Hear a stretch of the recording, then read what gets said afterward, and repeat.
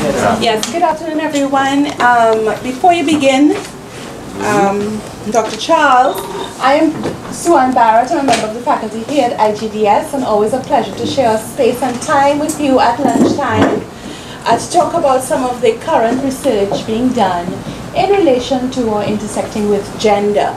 And it is my pleasure to introduce to you Dr. Kenneth Charles, who is a senior lecturer and consultant hematologist at the UE. He's a medical graduate of the UE and obtained postgraduate training in medicine and hematology in the United Kingdom.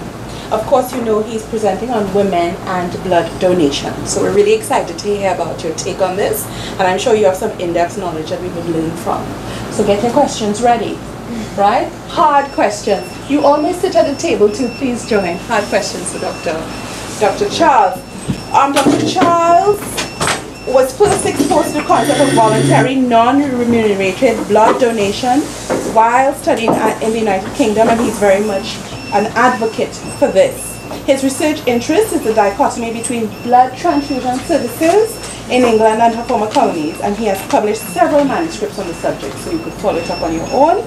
He's convinced that replacement blood donation places a financial, social, and ethical burden on developing countries. Interesting. And is a fervent advocate, as I said, of exclusive, voluntary, non-remunerated blood donation. So really excited to hear about your perspective. Thank you. Thank you. Good afternoon. Yes. So we're going to speak about women and blood donation, and these two women here, the woman on your far left is a voluntary, non-remunerated blood donor and a medical student from the University of the West Indies Blood Donor Foundation. The young lady in the middle is a patient who has beta thalassemia major, which is a form of bone marrow failure that necessitates receiving a blood transfusion monthly. The young man to the far right is her brother, who was conceived in the hope that he would be a compatible donor for her for a bone marrow transplant.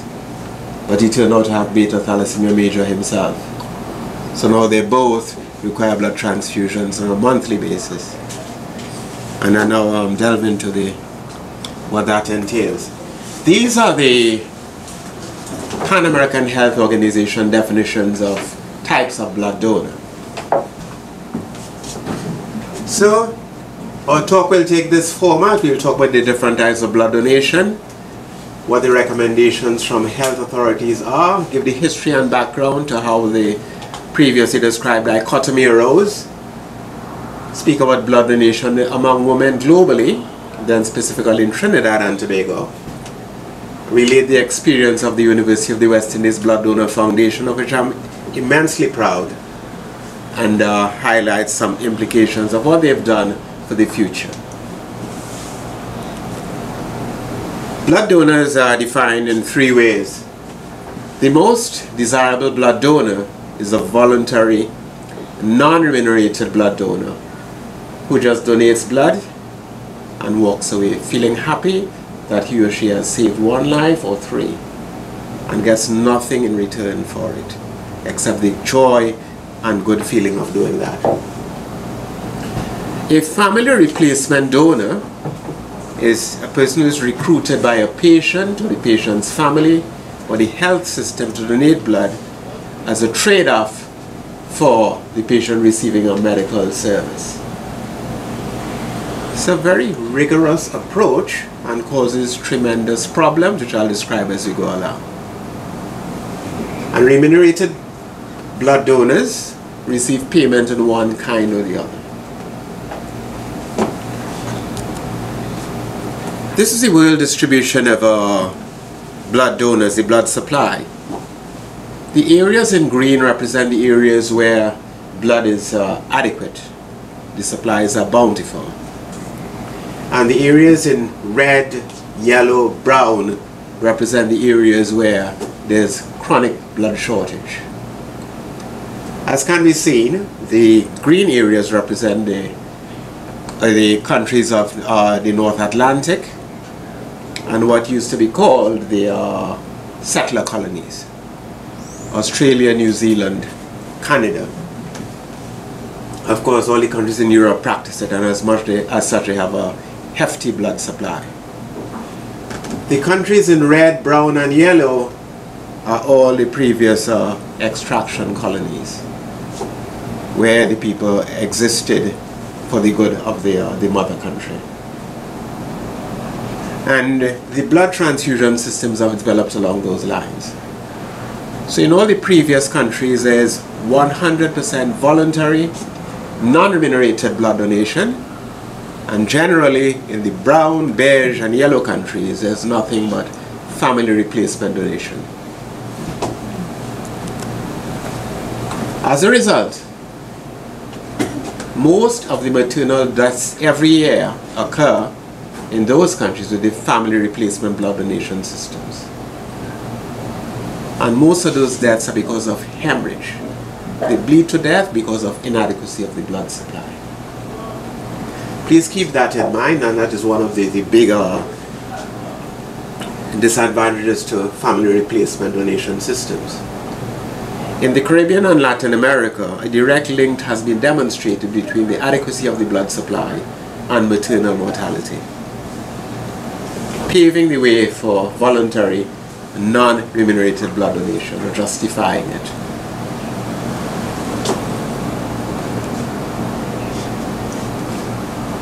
This is what happens in a family replacement blood donation system. Children of mothers get HIV. Mothers or potential mothers bleed to death during delivery. And it happens again and again and again. And we attribute it variably to botched surgery or slip ligature. The common reason is that whatever, there's no time for recovery from botched surgery because there's no available blood supply. And because everybody has surgical complications. And it should not be that if somebody has a surgical complication, somebody bleeds to death.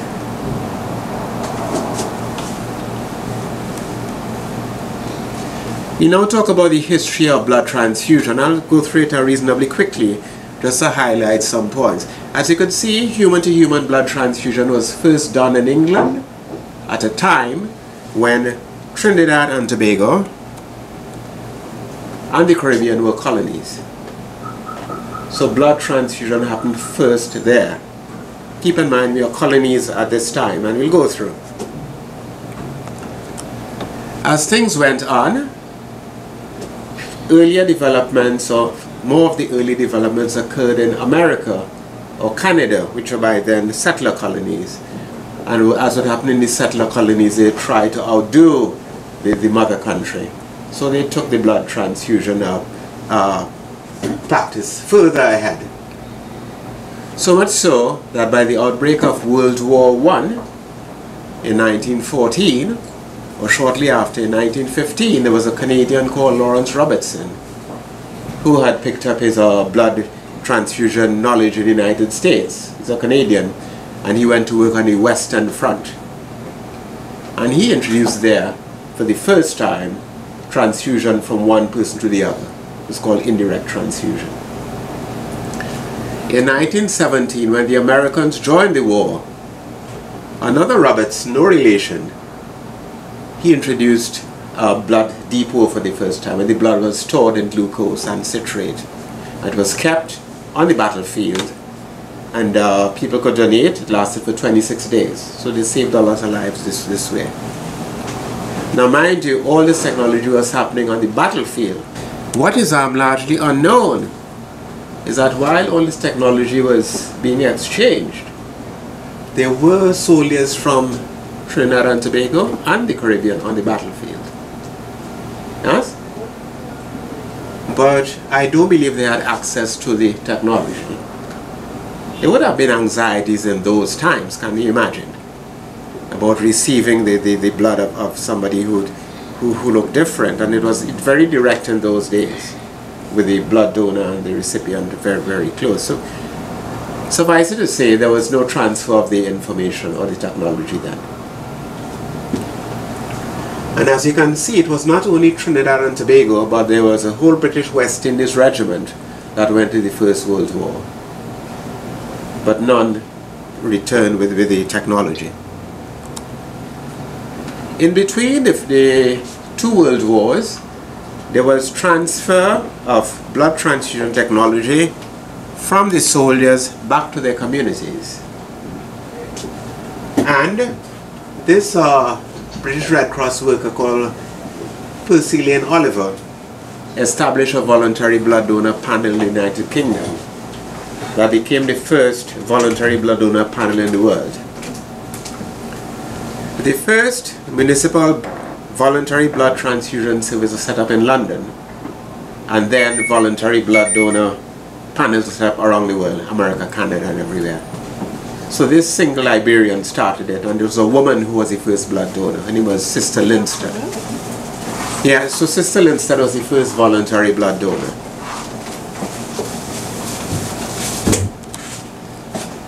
In between the First and Second World Wars came the Spanish Civil War, when two Spaniards, Horda and Hume was a Canadian, but they established blood transfusion services in Madrid and Barcelona, and they collected blood from the community to supply the armies, because it was a civil war. I think it was the Republicans against the Royalists. Well, there were two groups that were fighting. There were about 500,000 deaths or something. So it was heavy blood loss. So they needed blood from the community to supply the soldiers and civilians. So when World War II was looming, another woman, Janet Vaughan, who was a pathologist, she recruited Horda and Hume from the Spanish Civil War and adopted the technique of storing blood in London in preparation for German air raids. So women have played a big role in this throughout. Yes, young man? For civilians in this instance. So, yeah, so yeah. They graduated from providing it on the battlefield now Yes. to civilians. Yes, they transferred the technology to battlefield civilians. Yes? But then, as you'll see here, there was a second blood depot, a military one, a British blood transfusion service. And they also collected blood from the community to ship to the Allies, Britain and Allies. You all following me so far? Yes. Okay. Meanwhile, America and Canada also participated in supplying blood for the British. What is it? So there were blood for Britain campaigns in the United States of America and in Canada. They collected blood from the community, separated the plasma, and flew or shipped it for British soldiers. So you can see how many millions and millions of units were collected. Now while all this is going on, all this technology and transfer is going on, one might wonder what was happening in the colonies. In Trinidad and Tobago, I was just saying to Janet, there was a veritable American occupation. Because under a land lease agreement to secure the southern entry ports to the United States, the British leased military bases to the Americans in exchange for 50 warships. So much so that by the end of the deal, there were 223 American military bases on the island. Now we hear about 2. I didn't know there were so many. Where did they fit? I'll show. Oh, I don't have the map here. It was up and down the country, young man. Up and down, 223. So there were 100,000 American soldiers, American, British or Canadian soldiers on the land, when the native population was 300,000. There were 3 military base hospitals. Now my research tells me that at these military base hospitals, blood transfusion was performed. Yes? And there was all the equipment and the mechanism for transfusing blood in those base hospitals. We had the largest natural harbor in the world in the Gulf of Paria, so that's where the convoys assembled to take raw material to the North Atlantic. We had the busiest airstrip in the world at Wallerfield, where planes landed for fueling and they flew from east to west and north to south. The island was ideal for jungle warfare training. It served as an excellent spying location for South America, where there were a lot of Germans posted. And we had the largest oil refinery in the world, in Pointe-à-Pierre, which supplied the bulk of energy for the American and British planes and ships. Now, if I were Hitler, I'd be interested in bombing that little island as well. Yes? That would be a great loss, for sure. Yeah, so we were at threat. And because sometime during the Second World War, when France fell to the Germans, the German colonies in the West Indies, that was Martinique and Guadeloupe and so on, the French colonies became German. The Vichy French was a French puppet government of the Germans, so they did the Germans' bidding. And my research tells me there was a French warship that was with planes on board that was nested in Guadeloupe at the time of the turnover. So although the Germans had no warships of their own, it could easily be used to do an air raid on Trinidad and Tobago. It was Trinidad only then. And people practice air drills here. Those of your relatives who are old enough could tell you what the air drills. When you hear the siren, what do? So there was preparation for air drills.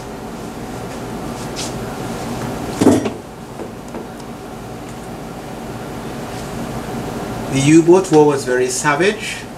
More than 200 vessels were sunk outside of Trinidad and Tobago,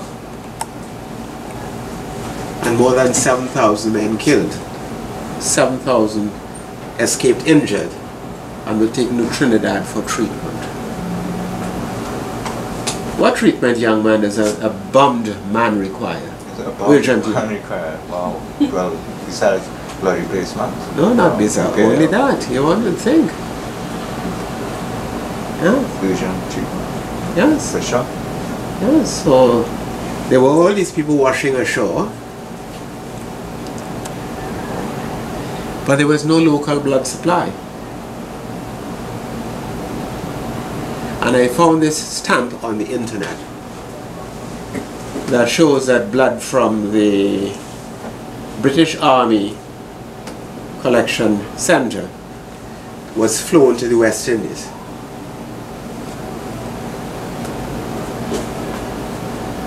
So one is to assume that with the military base hospitals and all these casualties, that possibly transfusion occurred there.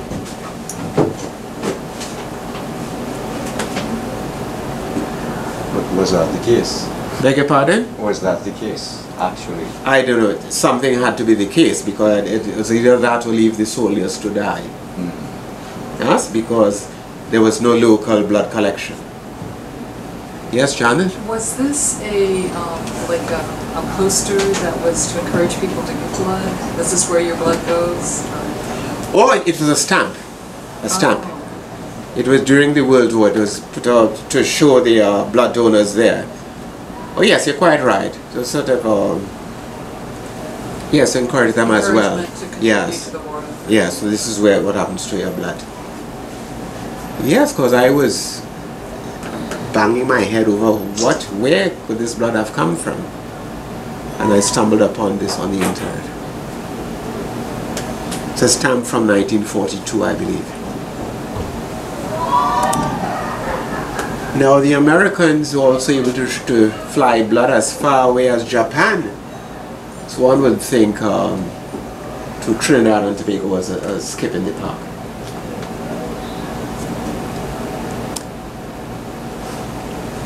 So this was the state of the blood transfusion system in Trinidad at the time of World War II. There was no blood bank, no storage facility, there was no community donor pool. There was one colonial hospital that did blood transfusions every now and then.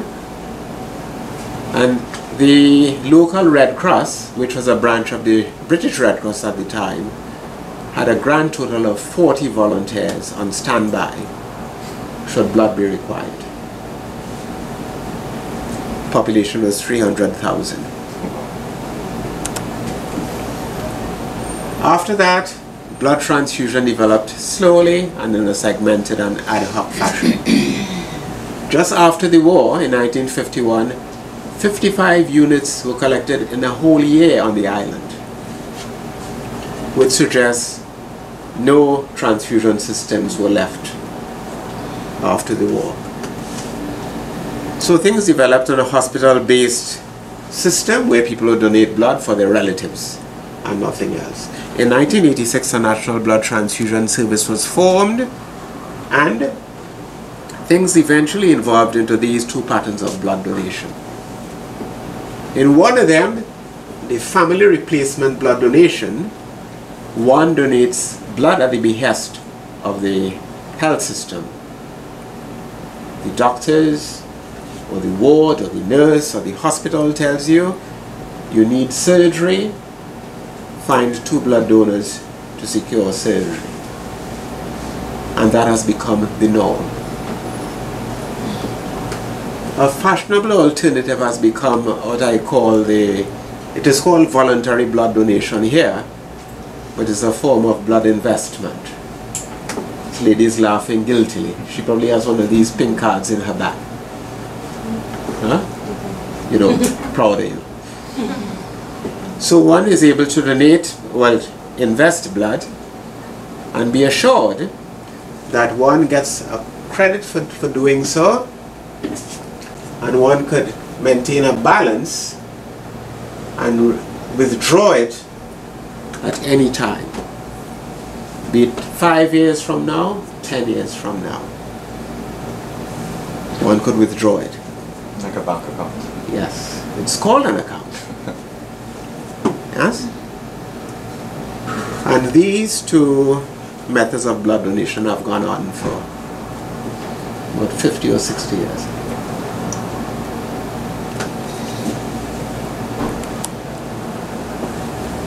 This Englishman wrote about it, surprised at that he did, explain how the system works.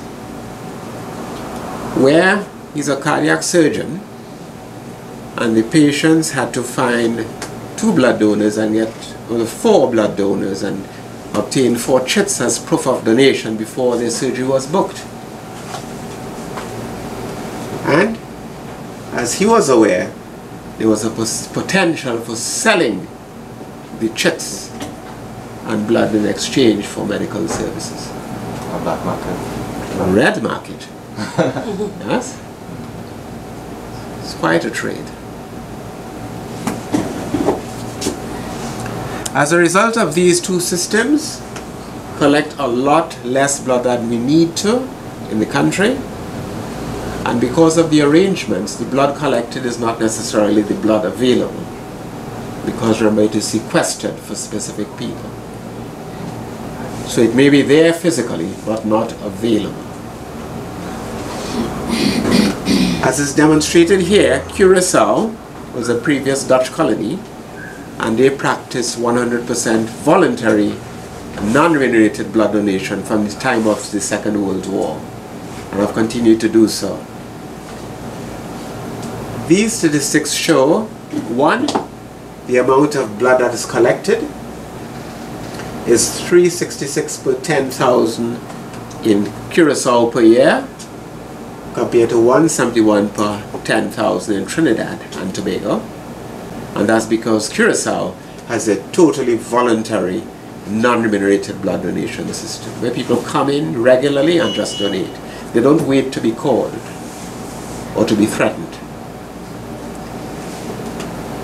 The statistics here show the prevalence of infections HIV, human immunodeficiency virus, hepatitis B, hepatitis C, syphilis, human T lymphotropic virus in the blood donors.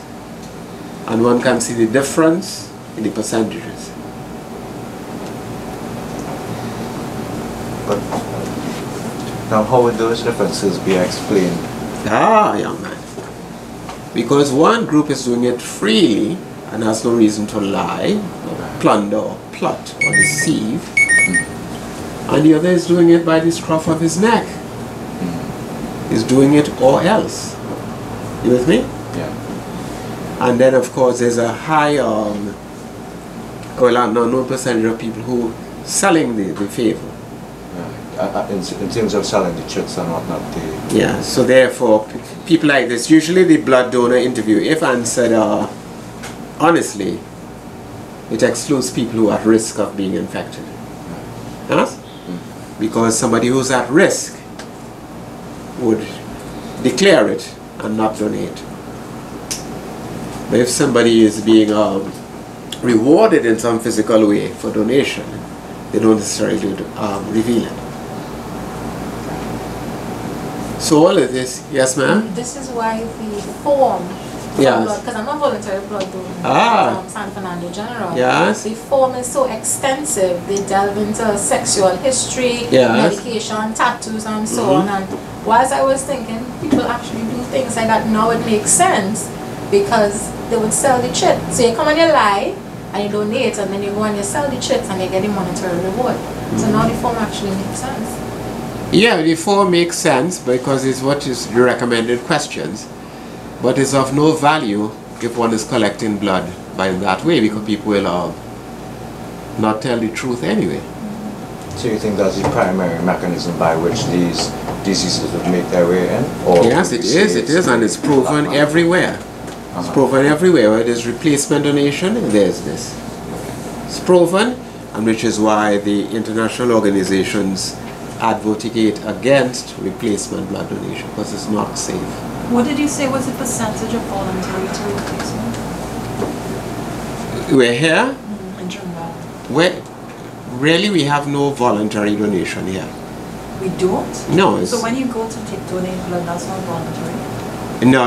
It's once you receive, well, we have voluntary donation now, a small segment which I'm here to boast about. It's so small. But generally the donations have been either to secure a medical service for a relative, so it's replacement, or with the option to reclaim one's donation at a later time, which is considered remunerated. It's payment. Yes? Because it could be converted to cash. Yes, because you could sell the right. Never asset there, like yes, gold and gold. Yeah. So both of those methods of blood donation have been discouraged by the Pan American Health Organization for quite a while. So numerous blood safety resolutions dating back to 1975, all of which advocate voluntary and non-remunerated blood donation and termination of both replacement and paid donation for the safety of the population and the donors as well, many of them. We don't know when we'll need blood. This young lady has a bone marrow failure. This lady was walking down Frederick Street, had her leg blown off because there was a bomb in a bin. Oh. This pregnant lady, I met at the National Blood Transfusion Service when I was its director, and I asked her what was she doing there in her pregnant state, and she said to me she brought her husband to donate. Because pregnant women are expected to find blood donors in case anything happens at delivery. Standard procedure. Yes. This lady is it's a lady from Grenada. She was visiting, and I think she came across with an infection that caused widespread clotting and bleeding. She developed what is called disseminated intravascular coagulation and needed a lot of blood components. Of course, she couldn't find replacement donors. She's not from here. She's visiting. Yes? So the arrangement makes no sense. Of course, we know of the road traffic accidents that happen every now and then.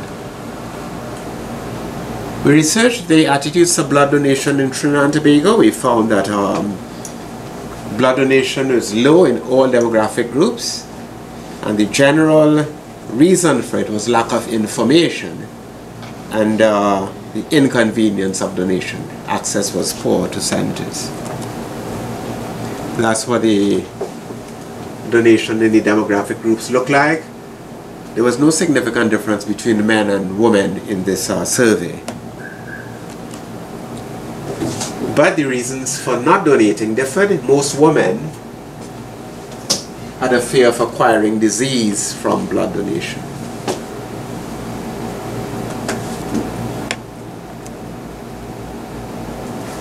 And of course, what would encourage them to become donors? They still hang on to that.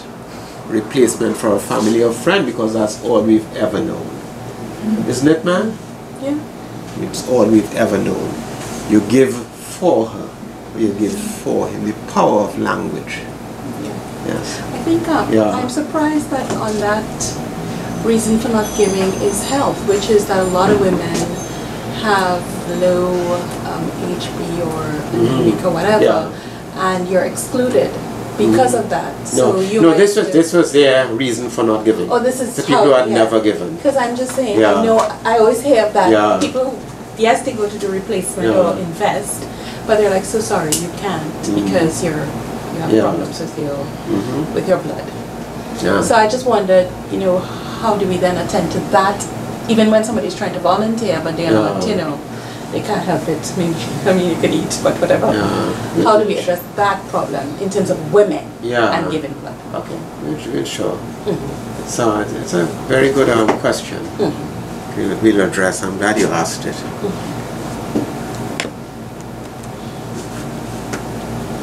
So you looked at blood donor deferral causes in Trinidad and Tobago. This is in 2010, and you're quite right that anemia was a big cause.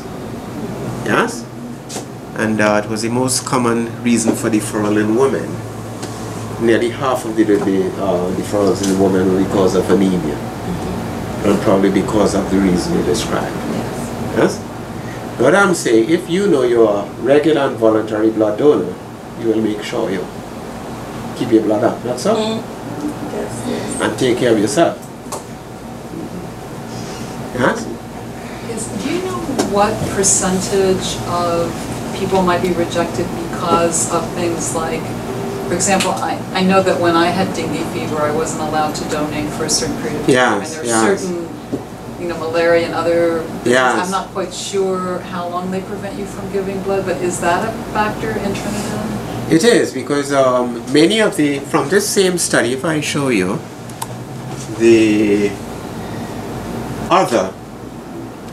a lot of it were things like that, where people had a viral infection within the last 2 weeks, or they traveled to South or Latin America, where the Chagas disease is prevalent, and blood donors are excluded for 6 months after returning from there.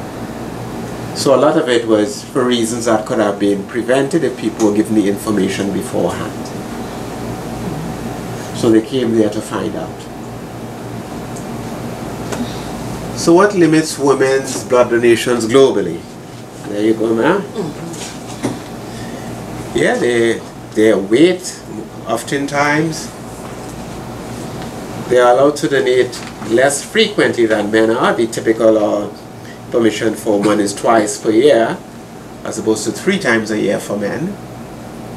They often become anemic because of menstrual periods. Pregnancies could interrupt the donation pattern.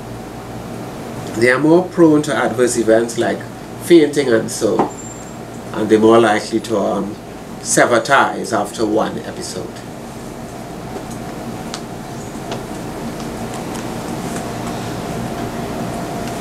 Globally, in the developed countries, women constitute about 40 to 55% of blood donors, notwithstanding the preceding. 40 to 50%. Because they are considered the caring and nurturing type, which I know they are. As a matter of fact, in 1982 in Canada, when there were two types of blood donation present, one of them was voluntary donation, and the other which is commercial blood donation, which is still allowed, but it's not blood for transfusion. It is blood that is taken and processed and fractionated, so the same rigidity does not apply. But if blood is for transfusion, it could only be collected from voluntary, non-remunerated blood donors. So they looked, yes, young man? You can continue, I'll ask you after. All right. They looked at the proportions of men and women in both groups and found that the women, the voluntary group, far exceeded the men, as opposed to the commercial group, where the men predominated. Because men do it as a transaction. Yes? You give it, you get the job done. Give it, somebody needs it, you give it. The woman is compassion and altruism. It's two different types of blood donation. And Dr. Charles? Yes? So what is the difference now? You mentioned with respect to voluntary, non-remunerated donation, with respect to blood transfusions, which would be whole blood, mostly, right? Whole blood. Don't transfuse whole blood. Well, basically the larger components. Yeah, but when you need to get specific components of blood, very specific components of blood, and separated, like you mentioned, that process would no longer be different. You said the commercial system would more apply to that type of. Yes. No, I think the commercial system mostly takes the plasma and fractionates it, and makes powder for bits of it, like factor 8 and factor 9 and albumin and that. So that's the commercial extraction. But then that is put through about 10 to 15 purification steps. Right.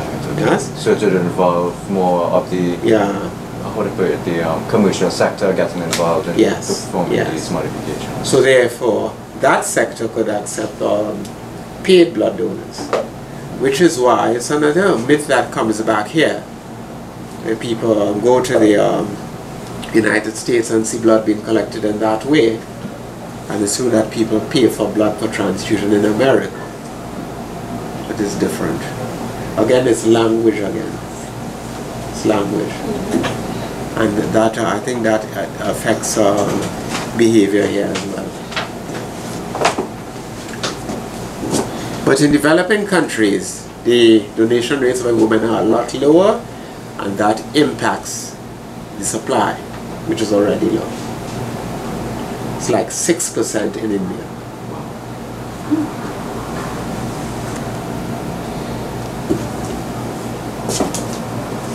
So in Trinidad and Tobago, as we said, women need to donate blood in pregnancy. It's a precondition. It also happens in Jamaica, I was horrified to know. And happens in Nigeria. I don't think much is said about it or written. But in Nigeria, I saw a paper on the perspective of fathers who are asked to donate blood for their wives, and they give an account of it. Little has been written about it, but we know that a lot of blood that is collected in this way is never needed by the woman in question. And we've done a study here to show that, and it's been shown elsewhere as well. So when in 2010, an attempt was made to discontinue the replacement and paid blood donation, there was a sudden and dramatic fall in blood donations in January 2011 compared to January 2010. Which, to me, suggests if people were donating all along and receiving either the chit or the credit, yes, and stop them. And blood donations fell by 30%. this is, you're talking about people, you wanting people to volunteer now instead of, yes. people were only willing to donate, they were getting something first. Yeah. And they thought it was really for somebody that they knew. Yeah. So you could do it to get something else. I have a question though, what happens to the blood that was supposed to be used for the pregnant woman and didn't get used? Well, it varies. It's a good question. If it gets back, provided it's not taken away from the proper storage and kept on the ward for an improper time, which often happens. Yes? Why? It could be. Yeah, well, they do it for no, these are the things that happen, man. And it's done because of blood shortage. So people want to be aware that if anything happens, you have this blood here. And a lot is returned expired and unusable because once blood remains outside of the proper conditions for more than 15 minutes, it's unsafe to use.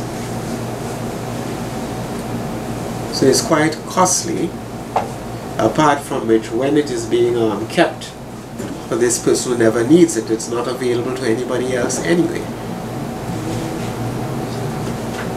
Are there adequate storage facilities at local hospitals? Yes. To actually... Yes. They are, but the whole thing about owning, remember these people have gone and... Huh? So as you see over time, like, this is a VIP, it's not for you. So we have the storage space, we have the blood there, but... So it's about owned blood rather than available blood? Yes. Yes. What? Yes, because if you go and find your blood donors by whatever means necessary, and they make a donation, you have a check that's saying that you are entitled to this. Yes? But it's shocking. I mean, basically, to me, it's unethical because... It is. Why would I want to ask people to donate blood if I know inevitably the blood is going to be thrown away? It's ridiculous. Unless you it's donate used. blood as a general sort of like philosophy that you are doing good. I know, I think that is what is played upon. It's sad. But I just wanted, I know you're not finished with your presentation and you have about 10 more minutes in terms of before Q&A, but I'm just curious as we're at this point. I suspect that for people to volunteer, they would have to have that particular philosophy, or they would have to be encouraged either through some sort of attitude change campaign, etc., to actually go and volunteer.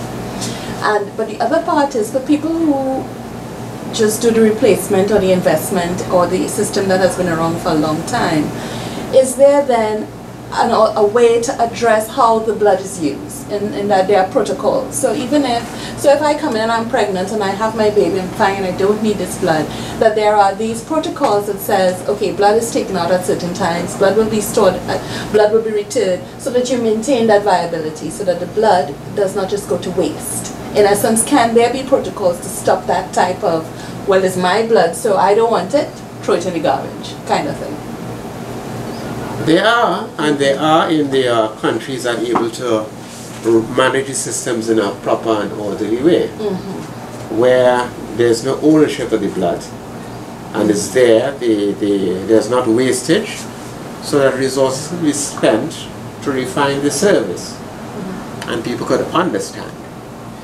Now, I think what happened in the developing countries is that this just arose as a way of doing things in a slapdash manner. And not much effort has gone into organizing the system. Yes? So therefore there's a lot of wastage and all the replacement blood donation systems suffer it. Abject wastage, it's impossible to manage a service if it's not properly organized and structured. You can't control the rate of donation if 500 people converging on the service at the first time because 500 doctors told them you have to donate for your mother's surgery tomorrow. It's impossible. And that generates into angry exchanges, frustration. It gives the whole service a bad name. And it's a vicious cycle. Because the service needs to be separated and treated like a baby. Because it's the centerpiece of all health services and social development, as I'll show you as well. So the chits and things were brought back, and within 4 months it was back to the same disorganization. Shortages and disorganization. So then we did some research, and I'll show you how we reassess the attitudes of people's to blood donation. It had not changed a jot. Our donations have soared, and most of our blood donors are women. Most of our blood donors are women. And this year the referral rates are quite low. So the future, like you say, is to spread this model around and increase women's advocacy for voluntary, non-remunerated blood donation. Nobody raises it. And we just accept that we have this, what I call this, how can we use the term here? And extend this model to the communities, we're quite correct, and transition to total voluntary, non-remunerated blood donation without a fall in the numbers within 3 to 4 years. And this is what we did, it's like we promised. And I thank you for your attention. Thank you very much. Dr. Interesting, surprising, shocking, not so surprising at the same time. But I mean, we had conversation while we were talking, so we just want to continue the conversation for about 15 to 20 minutes and encourage you to ask your questions, make your comments. I mean, I think what is significant is the charge to all of us, whether we are women or otherwise, to encourage those who are already giving blood to continue, and which would be the women.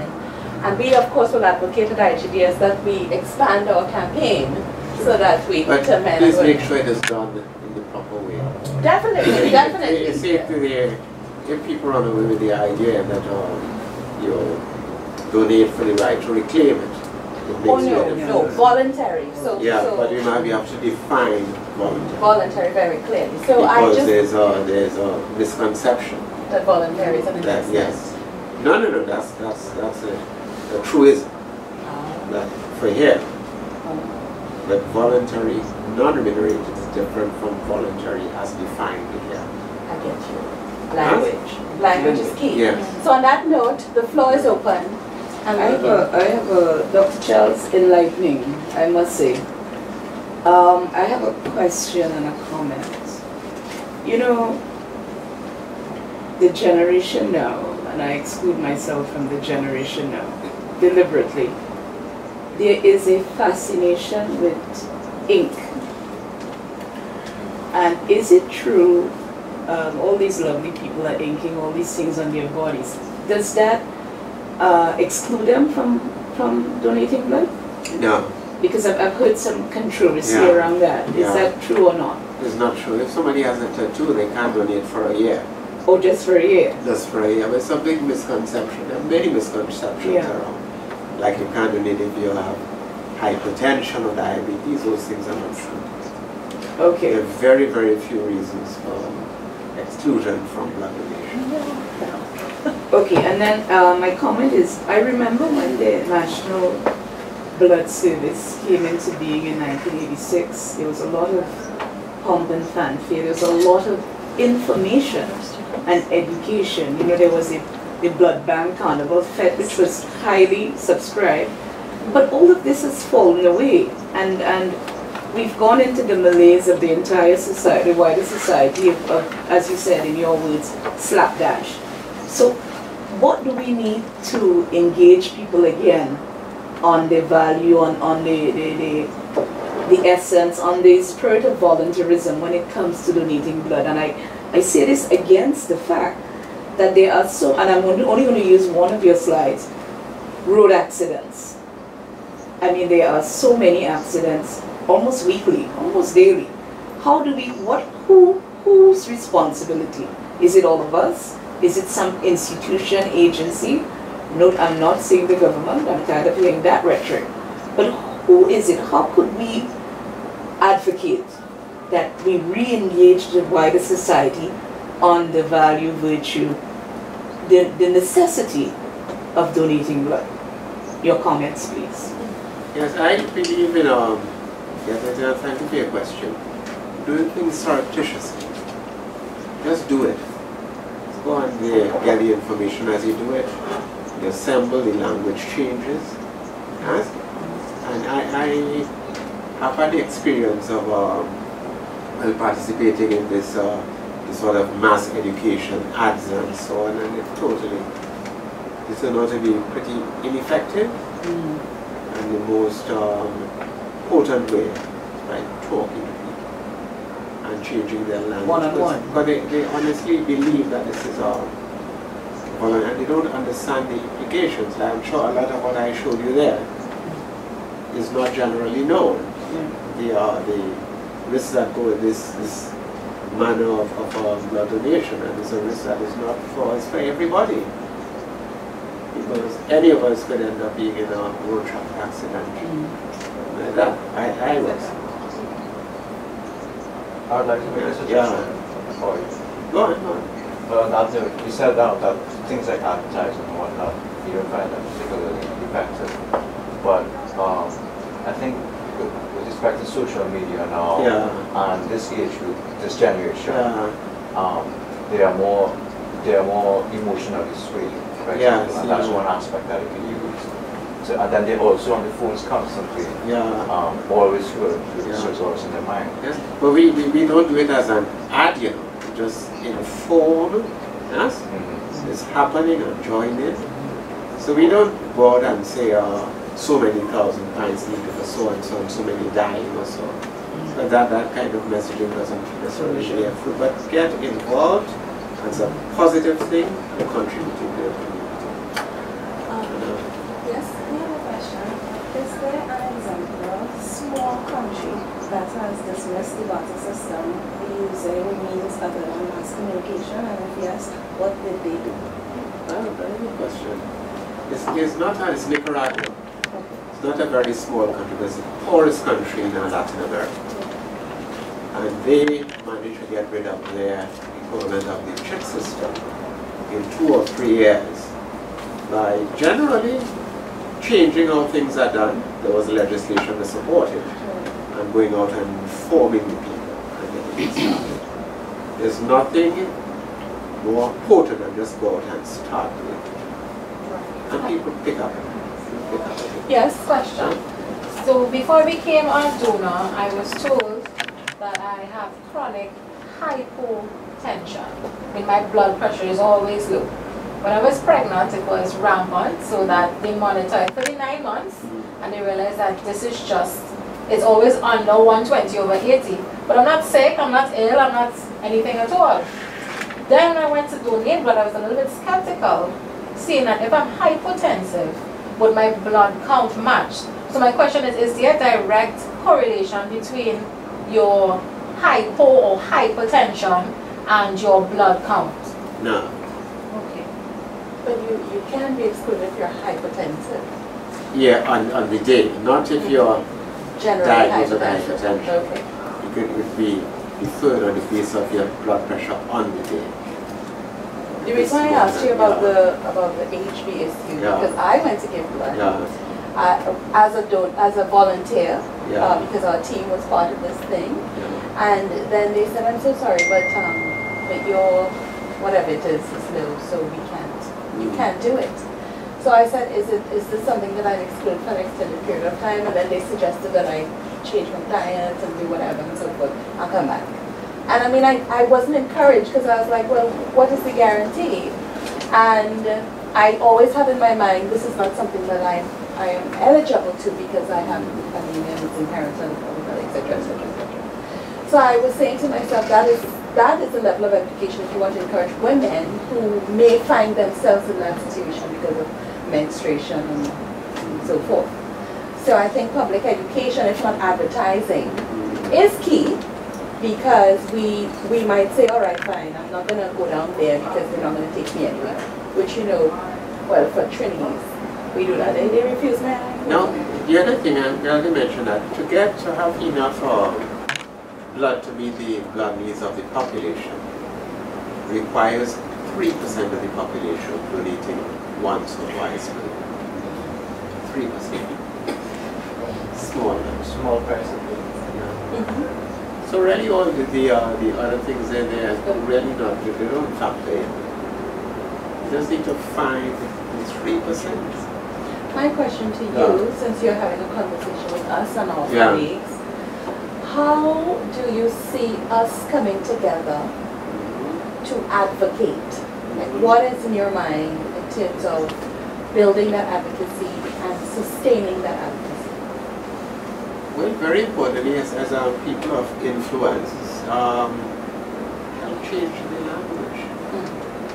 And have people understand that you don't donate for somebody. It's a sacred act. Huh? And it's very noble, and they don't get something in return or on the side. Explain to people that what is truly voluntary and advocated. And you don't have to ask people to donate to see it happening. And it's coming and they'll just do it. So I'm getting from you that language change is important. Yes, because the Latin language has destroyed the practice here. Yes. Well, I have two things I really want to mention. Well, the second one I would like if should come up inside, because it's really to what Michelle mentioned. But first of all, you mentioned that only 6% of women in India donate blood. And what I was wondering is why is it so low in less developed countries? Why the percentage of women donating blood so low in developing countries as compared to the North Atlantic countries? Good question. I think it's information. I think a lot of it is. I think there may be a religious things as well. But I saw that in Saudi Arabia it's like 50-50. So maybe I'll give us some input on the population and then the caring segment. So with the voluntary donation, because in the past you would have your pink card, right? That you said is not voluntary because it acts as a credit, which I never even realized that. I always thought it was voluntary. Yeah.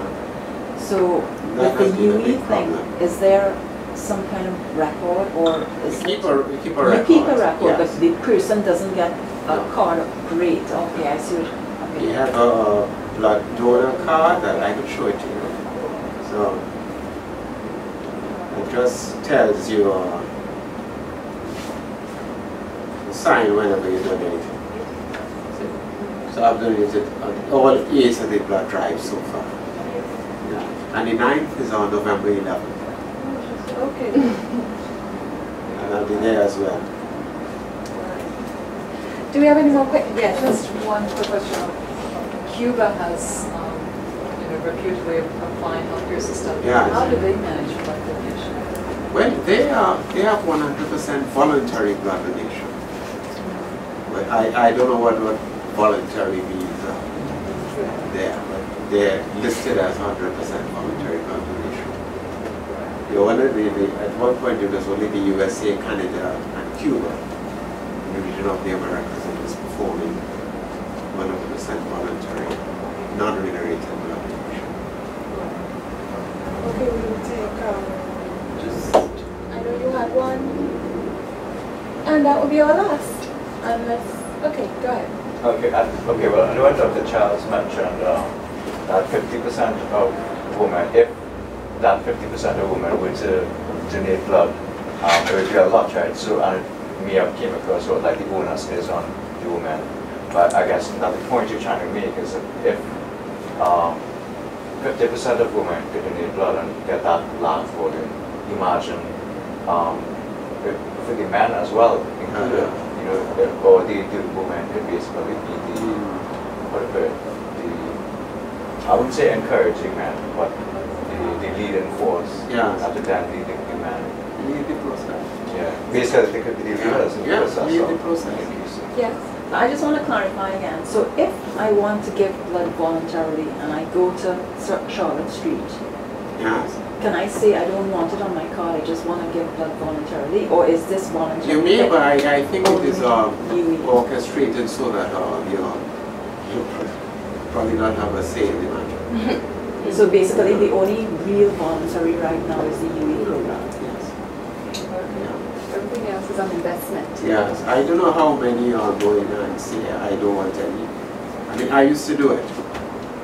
I don't know how, because it's just given to you automatically. Right. It's just because you're not informed. We don't know.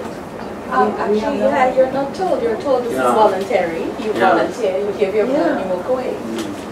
But I suppose what you've enlightened us, and we're just wrapping up, you've enlightened us that we do have a challenge that is systemic, that is part of the healthcare system that needs to be re-evaluated. As well as we do have a challenge of language which affects people's attitudes, impressions, and approach to this life-saving process that we cannot meet necessarily. And that we have a trend in terms of how women respond to 100% voluntary, non-remunerated donations. And if we follow this trend, this, as this young man said, could act as a catalyst to encourage more of the population. It's hopeful. It'll take some work. Well expressed. Yes. And I just want to thank everybody for coming. I suppose now, November 11th, if you have not already been giving your blood, that you will go give your blood and encourage others. I think it's very complicated how people respond. For example, the UE population may, as you say, have more information, be more exposed to the information sources, education, and less perspectives that create, false beliefs around blood giving and blood donation. Before you go on, this, the lowest group of blood donors is women and students. Well, look at that. Yeah, so we picked the two weakest groups that would give it. Thank you all for coming. It's a pleasure to have you here. I'm sure you may ask more questions. Thank you so much for your presentation, and all the best. Thank you. Yeah.